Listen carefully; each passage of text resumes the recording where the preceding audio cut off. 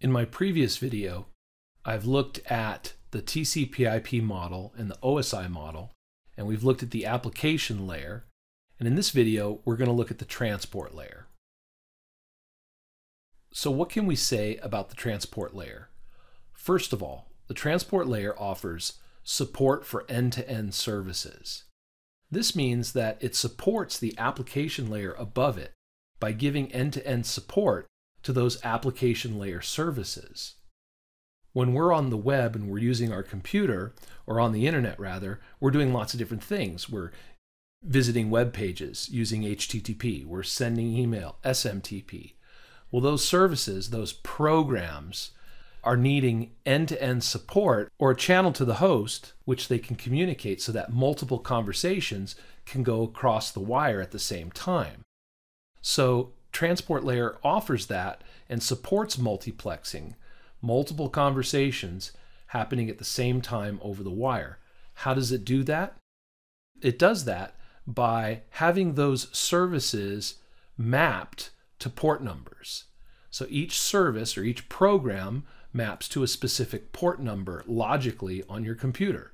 So when you're visiting the web, HTTP, you're using a web browser, you're connecting to the web server on port 80. Or if you're connecting to an FTP server, you're connecting to that server on port 21. If you're using DNS, port 53, mail, SMTP on port 25, and SSH connections, a secure shell connection, you're using port 22. Now, services that need reliability use TCP at the transport layer. Those services are HTTP, SMTP, FTP, SSH, Telnet, to name a few. Services that don't need reliability or need speed use UDP. And those are services like DNS, dhcp, voice over IP, streaming video conferences, things like that. They use UDP, which is a much leaner protocol, smaller footprint, faster, and TCP is reliable but a little bit slower. When we send data over the network, the transport layer is responsible for breaking that data into pieces. Now, the pieces that the data is broken into are called segments if it's TCP that we're using, and datagrams if it's UDP. So this is where we're sending the data across the internet. This is where that data is broken up into separate pieces. Each piece is given destination and source addressing at layers 2 and 3, so the pieces can reach their destination and then return. Think of it like this. You have a message and it's lines in a letter, and you cut each line in the letter into a piece or a strip. You put each of those strips into an envelope. Well, if you want to send that letter now, you've got to send, let's say, 100 pieces, because each line has text on it. Well, you've got 100 envelopes now. Well, each envelope is going to need addressing, right? An address, a name, a city, a zip code. So each piece is given destination and source addressing, but that's at layers 2 and 3. That's at layers at the internet layer and at the link layer. At the transport layer, which is what we're talking about, each piece is given a destination and source port number, and that's at layer 4, the transport layer. Layer 4 in the OSI model, transport layer in the TCP/IP protocol suite. So each conversation or service can be identified. So if it's a web page, port 80. If it's an FTP session, port 21. So each conversation or service has its own port number. That's how we can multiplex multiple conversations across the internet or across the network at the same time. So now let's talk about servers. Servers listen and reply using port numbers. And here are some examples. A web server is listening on port 80. A DNS server is listening on port 53. A Telnet server is listening on port 23. So the whole point here is that the servers are listening, and they're going to reply using the port number. Now the clients connect and receive using port numbers also. So it's not just the server that's using the port numbers, but clients too. So how does that work? Well, the servers typically are using well-known port numbers. Not always, but sometimes they're using well-known port numbers like these ones. And the clients are using random port numbers. So for instance, client web browser connects using an HTTP GET request. Here is the packet right here. That's my little envelope right here. This is the packet. The server is listening on port 80. So you can see here the arrows going this way. Server's listening on port 80. The client web browser's connecting. So the destination port number is 80 because we're going to the web server on port 80. The source port number is 22, let's say 132, which is a random port number. It's a random number, randomly generated. This identifies the host computer. Now, when the server replies with an HTTP reply, we're going the other way now. It's going back to the client web browser who's ready to receive the HTTP reply. The port numbers are switched.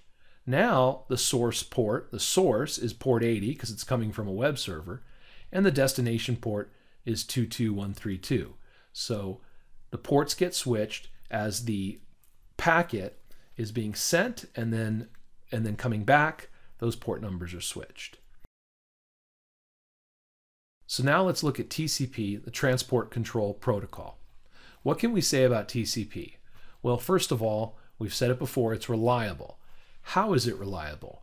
It uses sequence numbers, so every packet is numbered. It uses acknowledgements, or ACKs as they're called. An acknowledgement is just the next sequence number that needs to be sent. So we've got sequence numbers, we've got acknowledgements, which is the next sequence number. We also use a process called selective acknowledgements, or SACs, and this enables the process to be more efficient.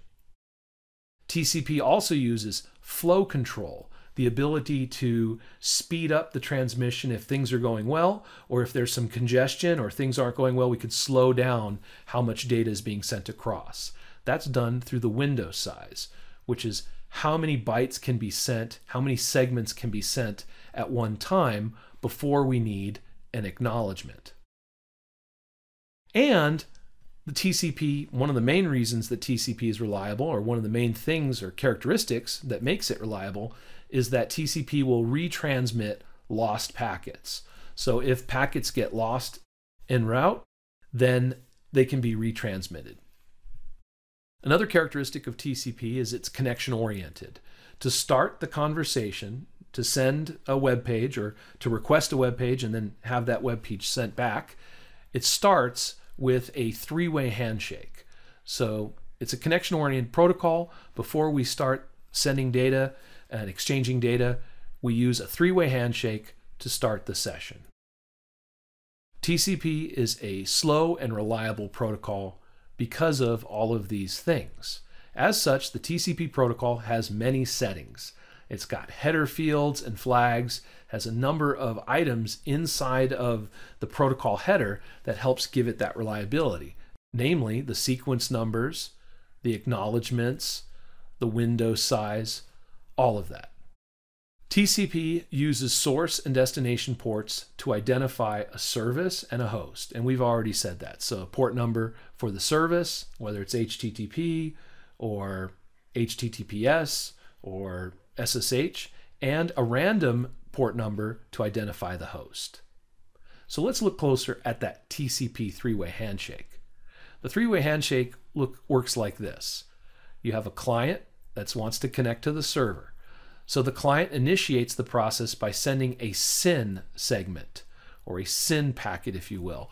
So that SYN is the synchronization segment, and its relative sequence number is 0. Now actually that sequence number is a randomly generated number to start the sequence, but like in Wireshark will by default make that sequence number a 0 so that relatively you know this is the start of the sequence. However, in reality it's a randomly generated number. So a SYN packet starts the three-way handshake, sequence number, relative number 0. The server responds with an acknowledgement, and that number 0 is incremented by 1. So the ACK that returns is a ACK 1. Or whatever that real number is, incremented by 1. The server also sends its own SYN or synchronization segment with its own sequence number set to an initiating number of, in this case, 0 relatively. And the client responds with an acknowledgement and increments that number by 1, so in this case, ACK1. So you basically have a SYN, what we call a SYN and an ACK, or SYN and an ACK, and an ACK. So a synchronization, an acknowledgement, and its own SYN, and then an ACK. And that is a three-way handshake. Now to end a conversation, you have two-way handshakes to end the transmission. The client sends a FIN and an acknowledgement, probably from the previous sequences or segments that were sent, and the server responds with an acknowledgement of this FIN packet or this FIN segment, and then sends its own FIN segment. And then the client responds with an ACK.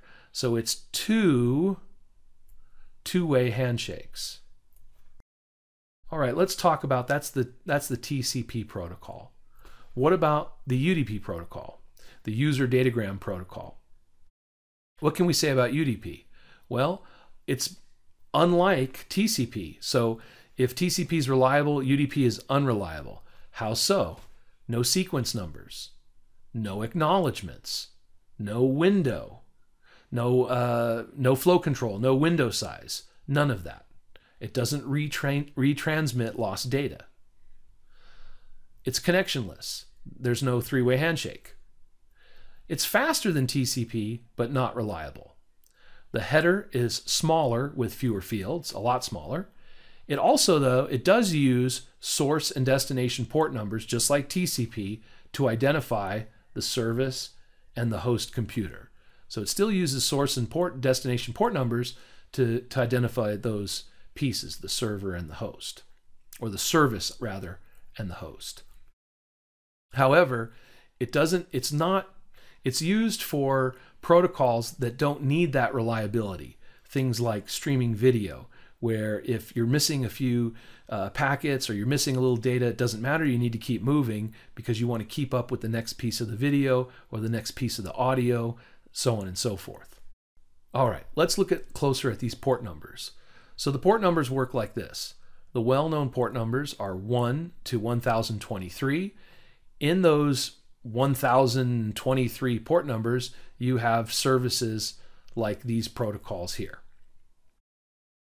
The ephemeral ports are the registered ports, which are 1024 to 49151, and the dynamic ports, which are 49152 to 65536.